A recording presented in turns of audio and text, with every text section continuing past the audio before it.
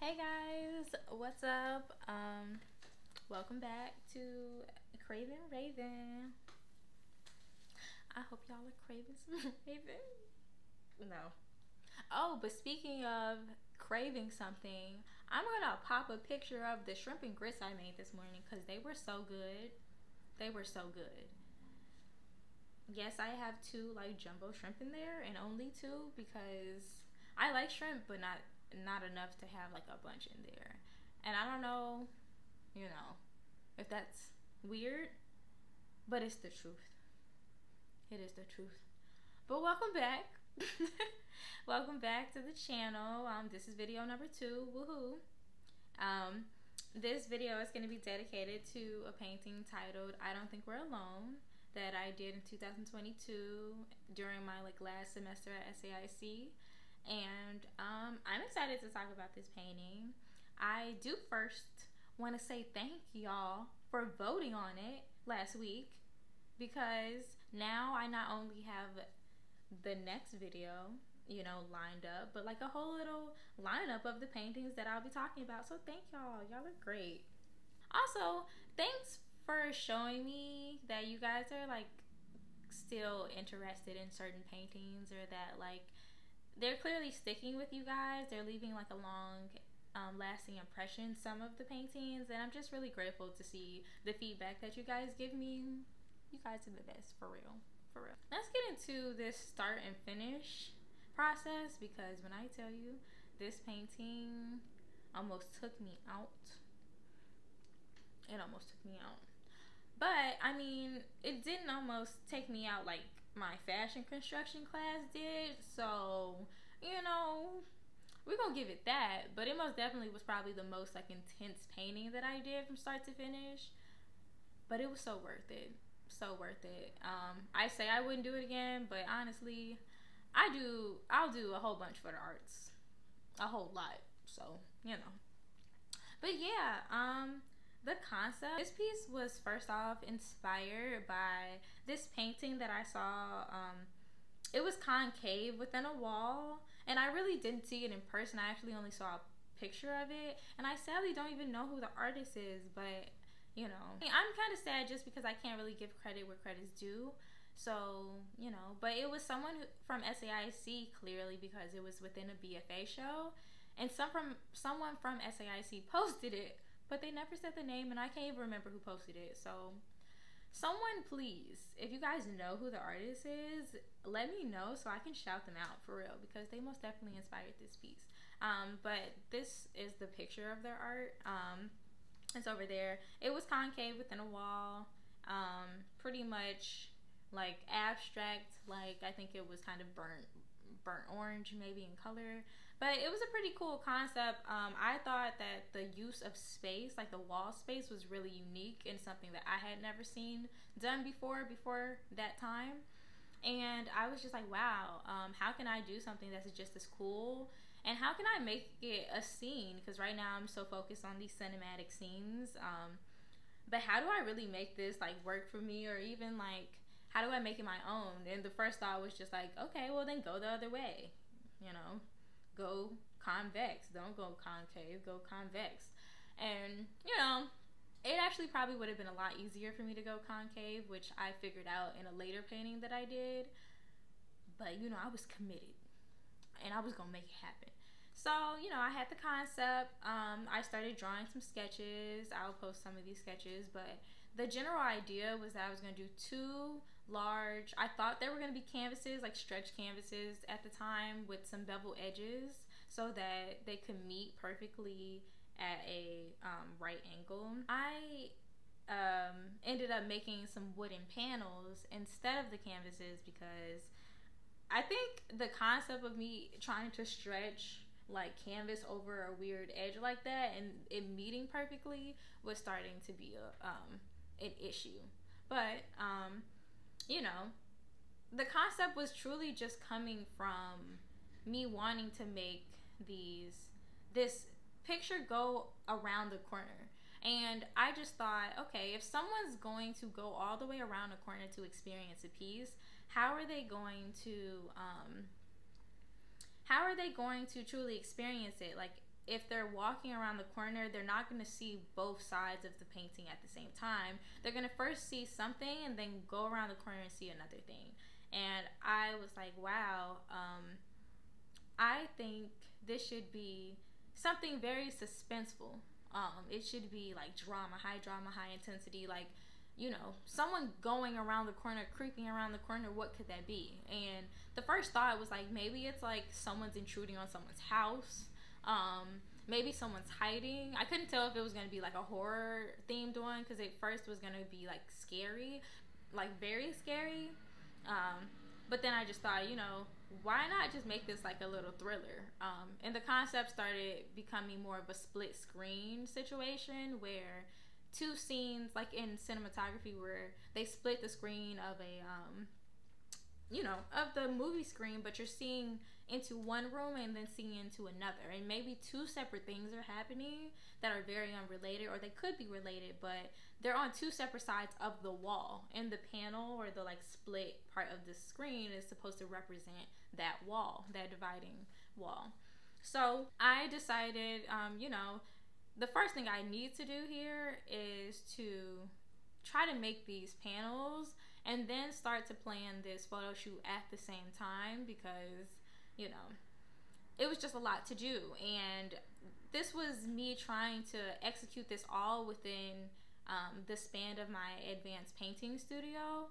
And that starts to be a little complicated, because it's a lot easier for me to already have taken the photo shoots, but come to, like, you know, that class prepared to be able to execute the work, versus me actually being within a class space and then having to execute making the surface, prepping the surface, and then also taking the shoot, getting everyone scheduled together, getting, you know, everything from start to finish happening in a very small amount of time. That's reasonable for teachers to be kind of like, are you even making progress? So, you know, so yeah, so then I went to the wood shop and I started pitching them my idea in terms of how I was going to create this.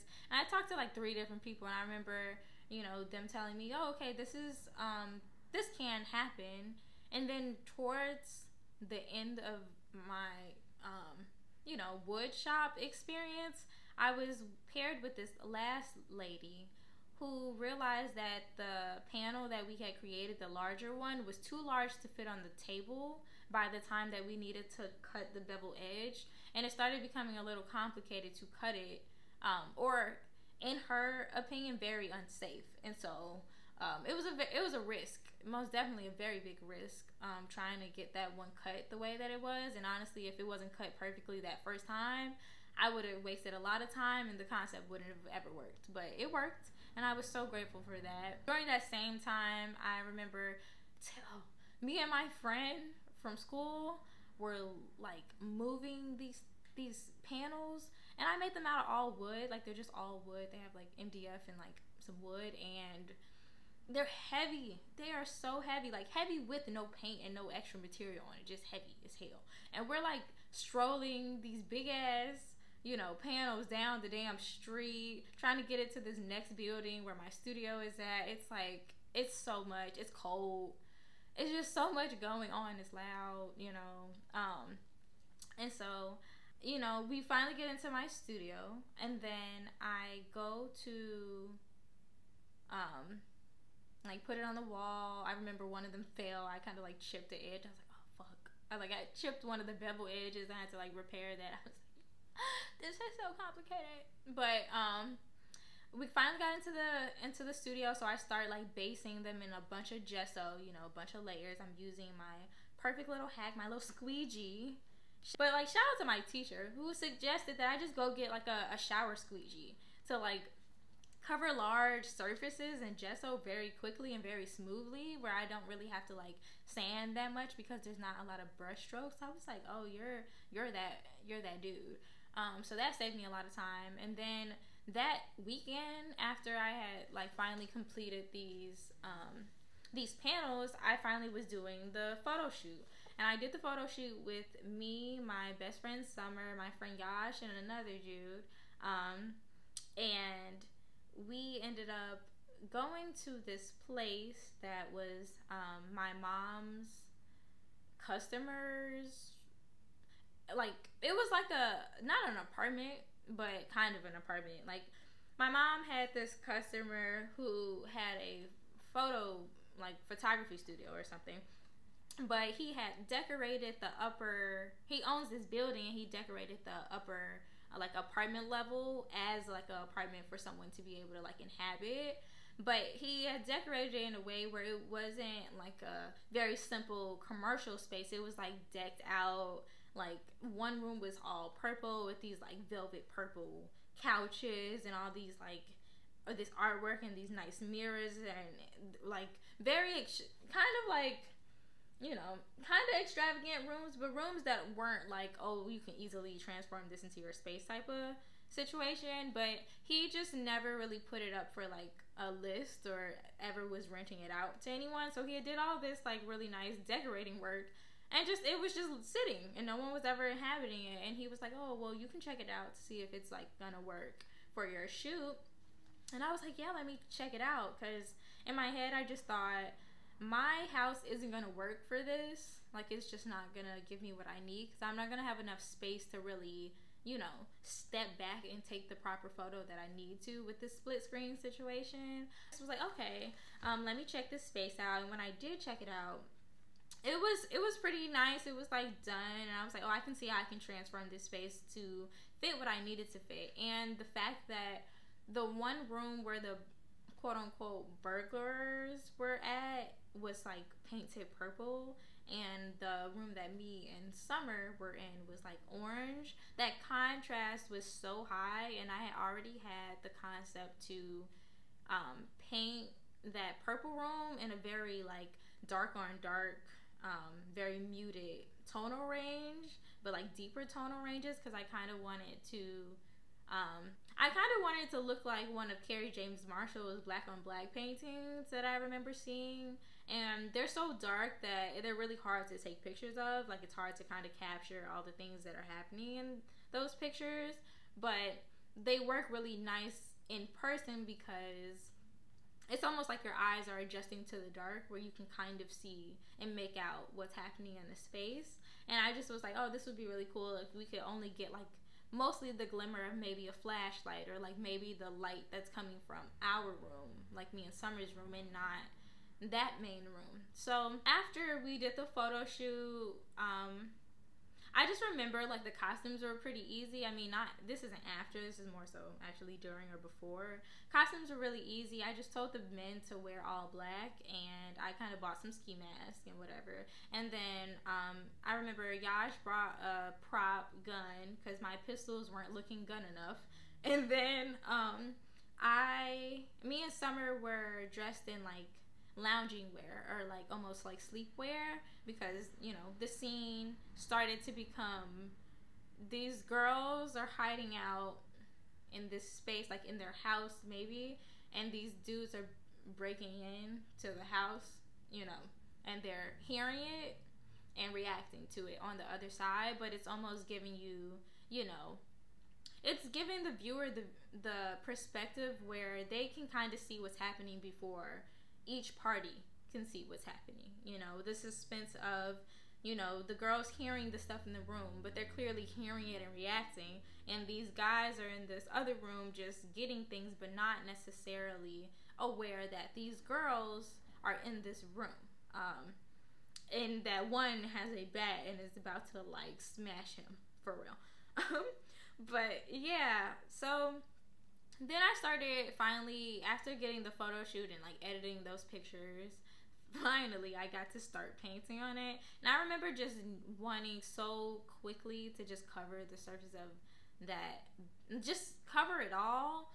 But there were so many layers of paint that needed to be put on the panels, that I was so unsatisfied with the first few, you know, paint strokes that I was creating. I was like, this is not it. This color ain't it. It's not dark enough. I don't want to wait till it dries. Like, I was like, can we hurry this up?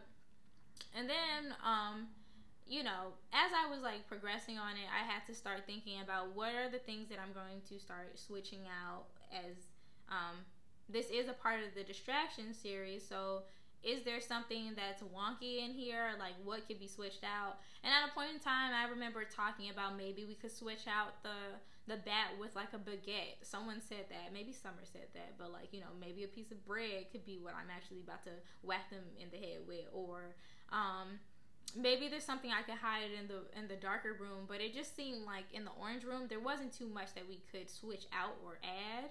So I just was like, you know what, let me see what I can hide in this dark space that might take people a little bit of time to find. And it started with the cat eyes that are in the back of the room that are like peering at the men robbing. Then there is a spider that's hanging from the top that's kind of hard to see. And then there are ghostly hands in the mirror, or like handprints that are happening within the mirror that's by one of the robbers' heads. And then there are plastic flies that are like placed everywhere throughout the painting, on the orange side and on the dark blue side. So do these objects have any significance? Like, do they mean anything? Absolutely not. They're just things like Easter eggs for people to go and find. But it most definitely took people a while to find all of the things because there is technically so much hidden. And if you're unaware to look for it, you might never find it, you know? So after painting it and adding all those objects, I remember, well, actually, I didn't finish it. This is where I was trying to decide if I was going to actually have it in the BFA show of my, of SAIC, of my college, because it was not finished and it wasn't even close to completion when I was having my lasting critique right before space claim. It's like when you have to go into like a little lottery system and pick the ideal space for your artwork or the work that you want to exhibit for that show. You have to pick the space, and you know, it's like a little fighting, not a fight situation, but it is a little lottery. And so I just remember during my last critique, I showed the Western one that you guys could have seen before, but I haven't made a video about it. But I showed the Western one, oh shoot, where did I put the bullets? And I showed the in progress, I Don't Think We're Alone. And the response that I was getting from the in progress, I Don't Think We're Alone, was something I don't think I ever experienced. Like, people truly like walking around the space, like wanting to step back, get really close. And people just, this was like the one time that people truly just didn't have a critique, and they were just so like in awe about the experience they were having and how cool it was and how executed, like how it was executed well. And I was just like, wow, like this is crazy. But it wasn't close to done, and I was starting to get worried because they were like, oh, if you're gonna show something, you better show this. And I'm like, do you see the lack of paint that's on here? Like, it's close, but the amount of finishing that I need to do is insane. Like, it's insane. And I had already been really burnt out by the fact that the time that I really spent making the panels was so much. Like, it took over 2 weeks, or no, it took about 2 weeks to make those panels, but I had to keep like going back and forth and lugging the stuff on my own. And I'm not big. I am a little girl. Well, I'm not a little girl, but I am a little person at least. And stuff is heavy. And I was tired. I was like, oh my gosh, you're gonna make me lug this one to the show? Like me? I was like, gosh. And not damage it? Like, oh my gosh. But, you know, I just remember like really just staying at the studio. Like, I even think the day before I needed to install it at the actual show, I remember like still working on it that night, and I don't think I left that studio until like 11 p.m. and my mom was just like waiting on me, and I was just like, I'm almost done. She was like, okay, all right. And so yeah, I was just working and cranking it out. And I remember, first off, taking so long to finish the table. Like, there's a table in the dark scene that I just wouldn't touch. Like, it was just a blob for a very long time. And I knew there was a table there, but I really didn't feel like laying it out. I don't know what that was about, but I just wasn't interested in it. And I just remember like just prolonging it, and then I finally was like, all right, we don't have time anymore. Like, this needs to be finished by tonight. Like, I just like did it really quickly, and I was like, okay, fine, whatever, that's good enough. Added those, added those flies on there with some super glue, wrapped it up in the morning after I had like put some linseed oil in it, and I just was like, it's good to go. So then we go to install it in the actual show, me and my dad, and I just remember, like, first off, in Space Claim, I had already like asked if it was okay for me to use this corner like that, because I didn't really want to take anybody else's space, because a corner in our exhibition space could easily like run into somebody else's space. It doesn't necessarily it's not conventional that people are using corners like that, like the corner, especially with it being so large. So I asked, and I remember them saying that it was fine, so I just was like, okay. Then I get there with my dad, because he's my handy dandy helper. He be helping me install. We're like installing it. We literally like screwed some stuff into the wall. I remember doing that, putting it up, and then the people were like, oh, this isn't secure enough, you're supposed to put this on D-rings. And we're like, how are we going to put it on D-rings if this painting like doesn't even have one of the edges, because 2 of these edges are beveled, and we don't have enough space to put these D-rings without it showing, like literally showing at the top. Then we had to do all this measurement to take it down. First off, take it down. Then one of the screws wouldn't come out the wall, which was being a problem. I was like, oh my gosh. And then I remember after we had taken all of that down, we put it back up, and then somebody was like, have you gotten clearance to use this space? I was like, alright, now we didn't put it up. I already was having all types of like struggles putting it up in the first place. Took it down, put D-rees on it, put it back up, and now you asking me if I have permission to use the space. Do you think I would be drilling into the wall if somebody didn't tell me I could do so?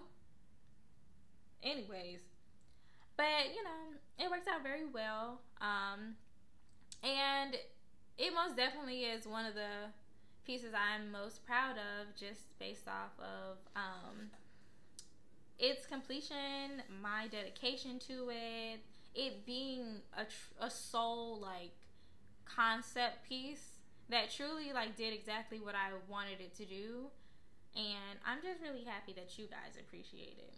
That makes my heart sing. It makes it sing. But yeah, that is, I Don't Think We're Alone from start to finish. I'm supposed to be writing a short story for it. Have I done it yet? Not yet. I haven't done it yet. And I honestly, unless it's gonna go into a show soon, I'm probably not gonna. I'm trying to not be a procrastinator and do things last minute, but that's how I get stuff done.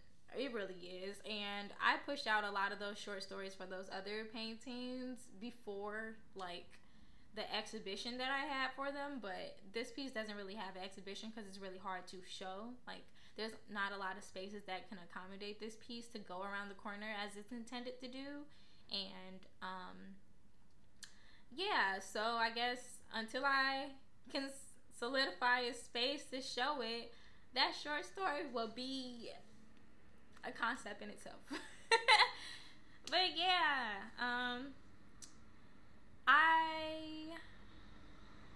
I just want to thank you guys for coming back, for supporting, for being so loving, for loving the arts. You guys are great. Also, my puzzles are coming today.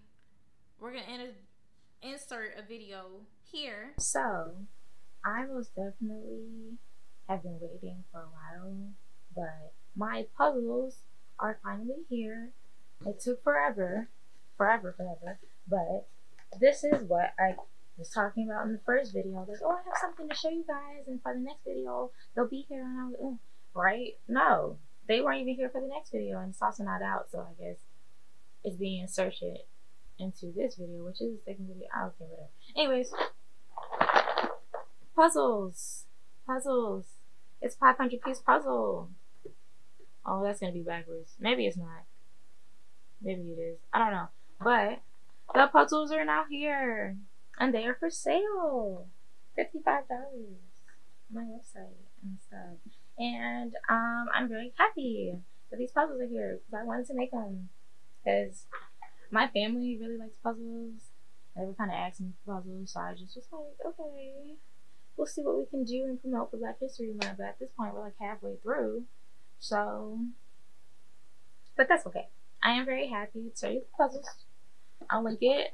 You guys can go on my website and purchase the puzzle. This website. I don't know if you can see it. But yeah, 500-piece puzzle of When We Speak. It'll come with this little sticker. You guys can do what you want with that. I didn't want to stick it on the puzzle because, like, you know, I didn't know if you guys were going to be happy with that. So I just am giving it to you guys. But yeah, I'm able to ship. Enjoy puzzles. But yes, thank you guys so much for watching this video. I hope that you guys enjoyed it, and I hope that, you know, if you enjoyed it enough and you didn't subscribe, you will, and that, you know, you'll come back and watch another video. But yeah, love you guys. Thanks, and see you soon. Bye.